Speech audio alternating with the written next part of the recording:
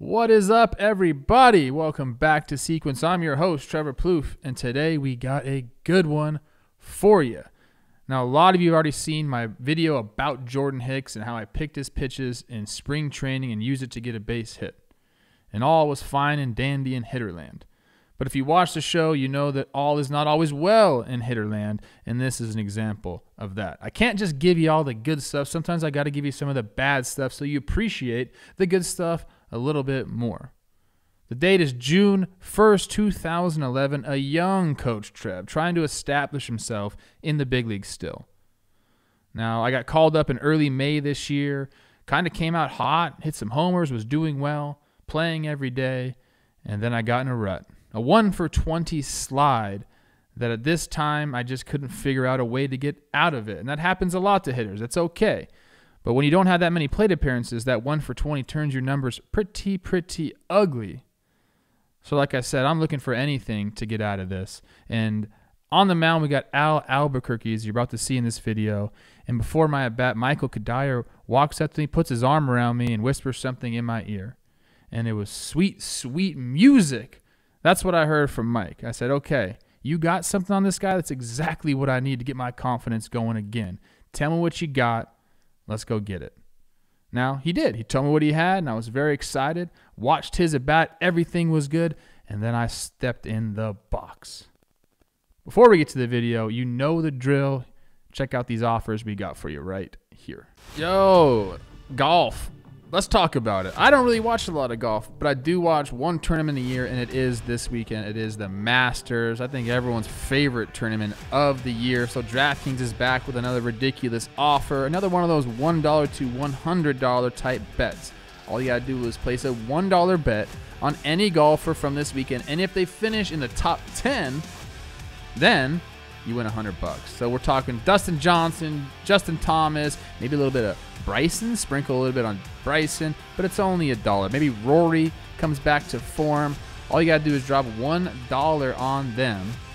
And if they finish in the top 10, you win $100. I like that a lot. All you have to do is download the top-rated DraftKings Sportsbook app now and use promo code JOHNBOY when you sign up to turn the $1 into the $100 if the golfer of your choosing finishes in the top 10 of this weekend's tournament. That's code JOHNBOY to turn $1 into $100 for a limited time only at DraftKings Sportsbook. Must be 21 or older, New Jersey, Indiana, or Pennsylvania only. New customers only. Restrictions apply. See DraftKings.com/sportsbook for details. Gambling problem, call 1-800-GAMBLER or in Indiana, 1-800-9-WITH-IT. Now, what Mike whispered into my ear, that sweet music I alluded to in the open, was that he had a tip on Alburquerque. He said, look, if you watch where his arm is setting up, his throwing arm, you're going to get the elbow up and the wrist straight on a heater, and you're going to get it curled down and it cocked a little bit more on an off speed.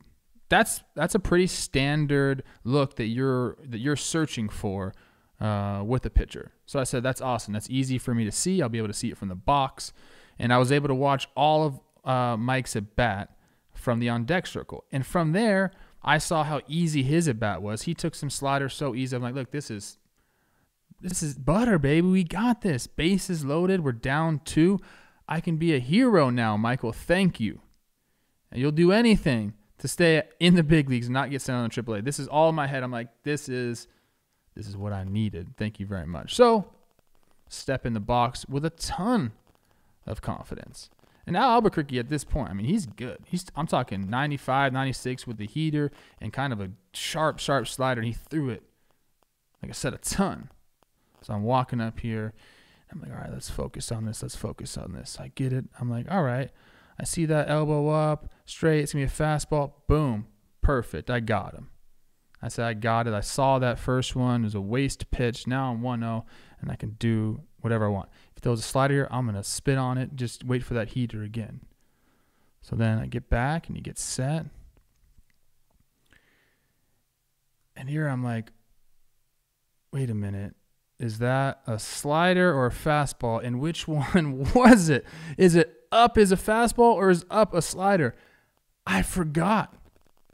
So he throws the pitch. I think it's a heater. And look at that swing. That's the swing when you think a heater's coming and you get a slider. So now in my mind, I'm like, wait a minute. Okay. Think back. What was that pitch right there? Okay, that was a slider. It was up. Was it down? And I am totally gone. And all this is going on through my head right now, and I don't know what's going on. So I said, I might have missed that one. Same thing. Nope.